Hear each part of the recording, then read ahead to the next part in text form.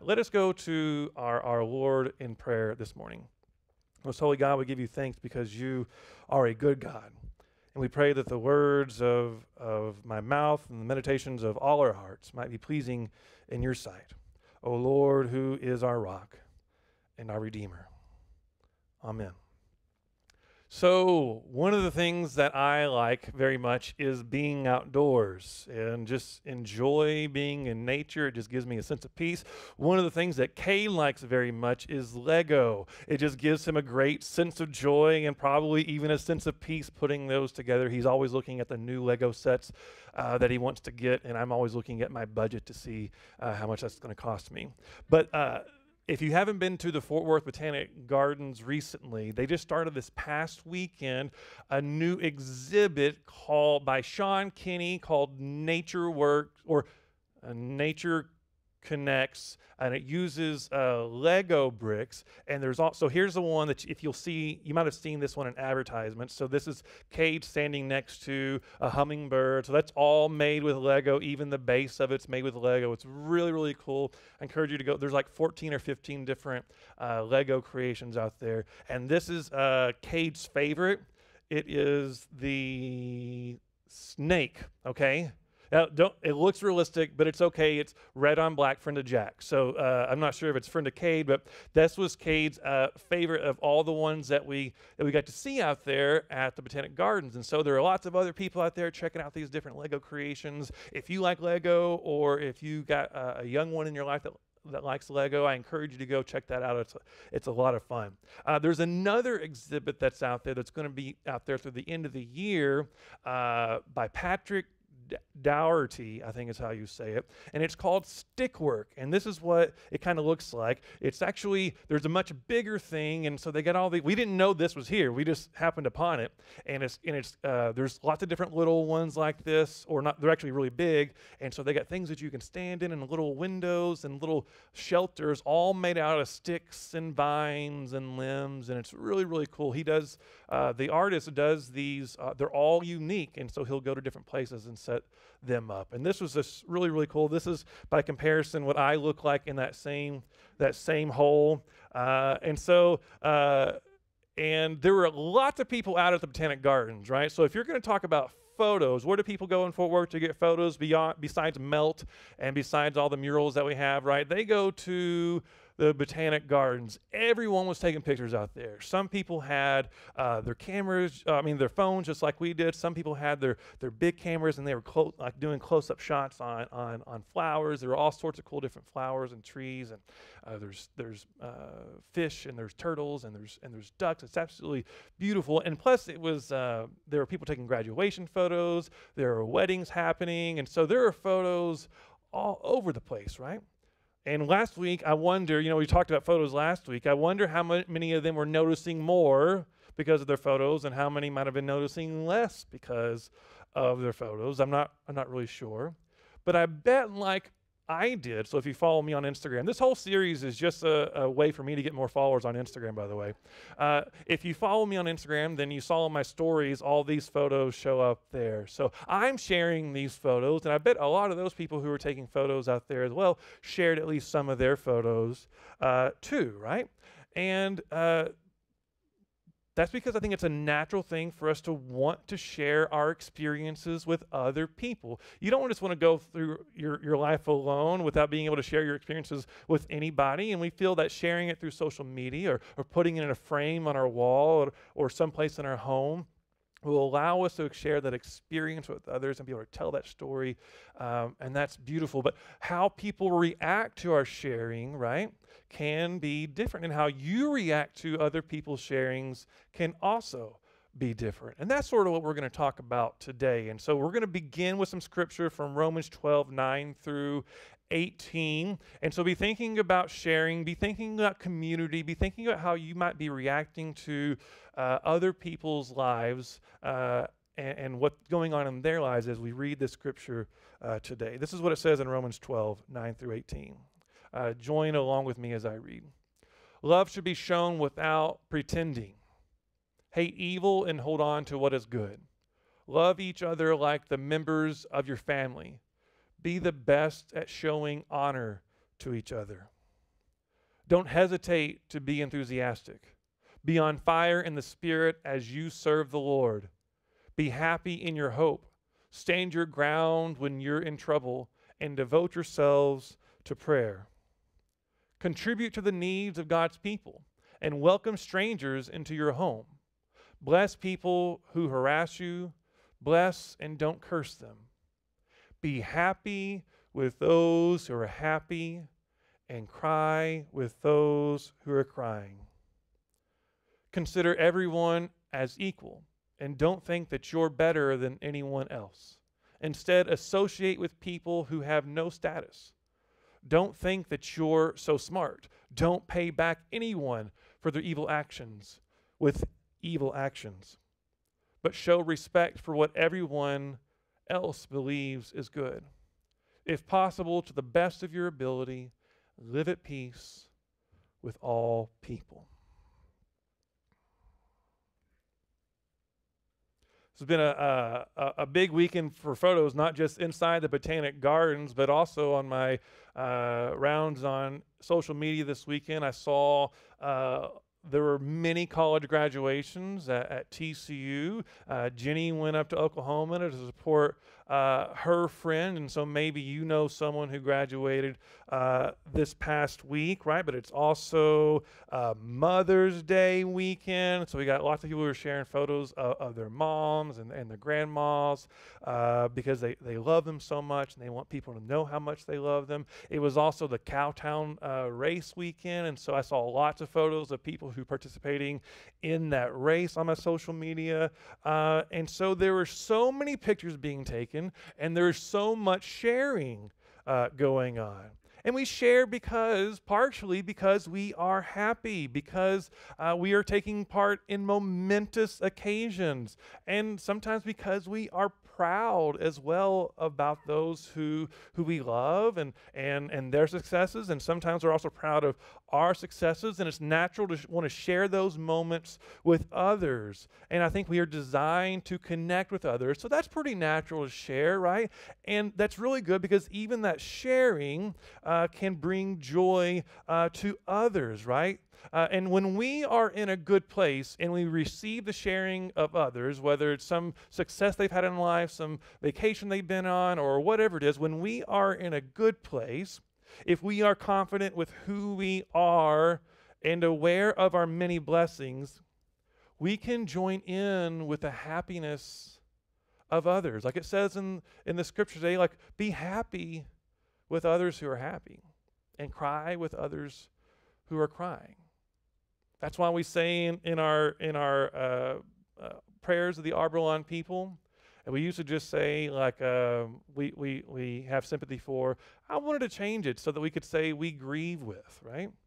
And we celebrate with. Because I want the joys and the sorrows of this community to not only be the burden of one person, but also or the celebration of one person, but it should be something that we all can feel as we're connected together. If someone is grieving, we should be able to feel that and be able to come around them and support and love. If someone is celebrating, we should amplify their celebration and their joy, because that makes for good community. So when we're in a good place, we can join in with their happiness, or we can cry with them in their sadness. We can let their joy be our joy and their grief be our grief. And their stories of triumph can give us hope for our own lives in our own stories. Or not. So remember that stick work exhibit that I showed you? If I get it pulled back up here. I'll show you Cade. No one wants to see me again. So there's Cade in that stick work exhibit, right? For some reason, when I saw that, I thought it was beautiful, and I thought it was really, really cool. So I got to enjoy it, and I shared it with you so others could enjoy it too. But for some reason, when I saw that, it reminded me of this statue in Tulum, Mexico, that I see show up on my Instagram feed all the time. It is called, I think, Ver a la Luz, which is Come Into the Light. It's by a guy named Daniel Potter. He's from, I think, don't quote me on that. unless I'm right. Then you can quote me on that. And he's from South Africa, and he had created the statue for a big art festival they were having there, but then they made it a permanent installation for a particular resort. And it's absolutely beautiful. I mean, obviously it's nothing actually kind of like that stick thing, but it just reminded me of it, right? And it's got all the wood and all the different, it's made out of steel and wood and it just, for me, it just is beautiful. And so you'll see someone posing in front of this because this is one of the most popular Instagrammable photo sites in all the world. Okay, apparently, if you don't get there early enough and you want to take a picture with this thing, apparently there is a line down the sidewalk for people who want to take pictures of these things, and they'll wait in line for an hour just to take a picture in front of this thing and then share it with the world, right? And so I've seen this, and I see all these people who are younger than me getting to go to this cool place, and sometimes these people who are my friends get to go to this really cool place in Tulum, Mexico, and not only does that thing look cool, but also the beaches are pristine, and I see them hanging out on these swing sets next to a bar, and it looks just like so much fun, and I don't get to go. But they do. What do they do in their life to deserve to get to go to Tulum, Mexico? Especially when, like, I'm older than they are. How do they have more resources already? Okay, you can say they made better decisions, but so what? Okay, that doesn't matter. I'm upset because I want to have what they have. And all of a sudden, they're sharing their joy and their experience, and I am not mirroring any of that joy, and I'm not allowing any of their joy to enter into my life because all I have is jealousy and resentment, right? Have you ever had that experience in your own life where you see the success of somebody else or you see the experience of somebody else that is a good experience, and all of a sudden you don't have happiness and joy in your heart, but you have like resentment and jealousy? That it doesn't lift you up, but it brings you down. Today is Mother's Day, and I want to wish a happy Mother's Day to all that are here who are mothers or grandmothers or those who have been involved in other people's lives as mothers. Can we take this picture off? I'm done with this. I just forgot to switch the slide. But I want to give thanks to all the mothers that we have in this room, and we give thanks to all the mothers that have been mothers to us or who have mothered us in some way. It's a wonderful day of celebration for a lot of people. But there are those in our midst who avoid social media today, right? There are those in our communities, in our community here probably even, who avoid coming to church on this day because they don't want it in their face all day about people's happy relationships with their mothers, and they don't want it in their face all day about how they enjoy being a mother so much and what a blessing that is, right? There's nothing wrong with having a great mom or being a great mom. But for those who don't have a great relationship with their own mother, who didn't have a good mom, or those who don't have a great relationship with their own children, and so thinking about being a mom hurts, or have struggled so long to have children of their own, or who have given up on the dream of ever being a mother in the way that they thought they would be a mother, this can be a really hard day, right?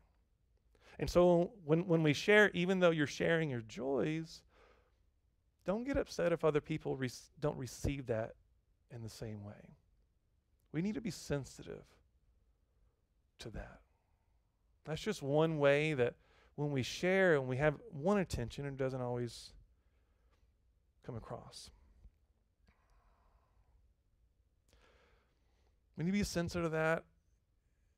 And we also need to be sensitive to those in our lives who don't respond with joy, right?